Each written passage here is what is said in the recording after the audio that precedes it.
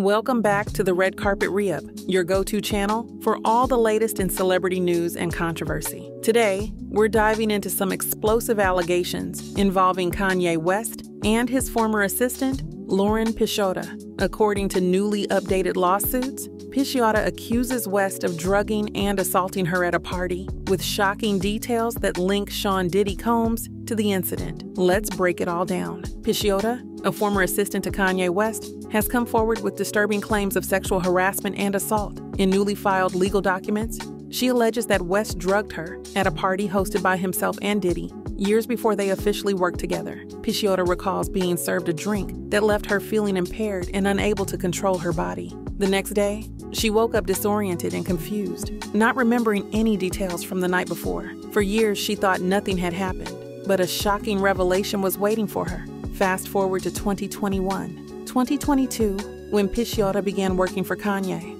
She discovered through a text message from his ex-wife Kim Kardashian that Kanye had hooked up with her that night.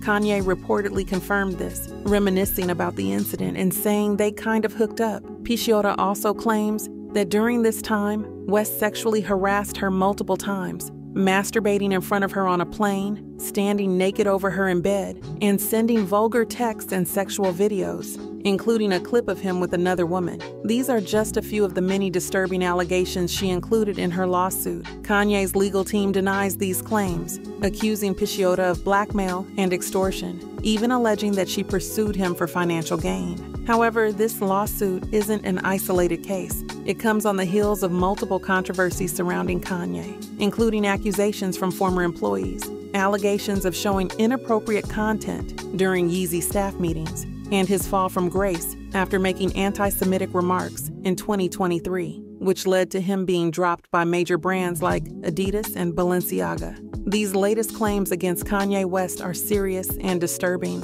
adding to a growing list of controversies that have plagued the rapper in recent years. As this case unfolds, we'll continue to keep you updated. What do you think about these allegations? Do you believe Kanye will face legal consequences? Or is this another case of celebrity controversy? Let us know in the comments below. Don't forget to like, share, and subscribe to the Red Carpet Re-Up for more updates on this story and other breaking news in the world of entertainment.